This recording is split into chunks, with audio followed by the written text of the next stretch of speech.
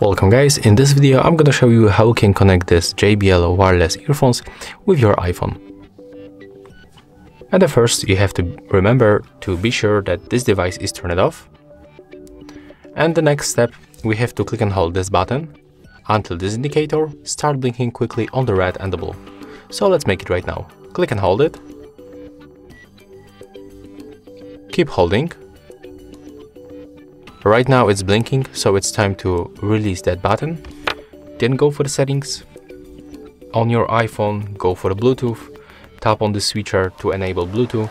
And then just take a look on other devices. As you can see, we are able to tap on our JBL R1 Bluetooth earphones, and after a few seconds we are successfully connected.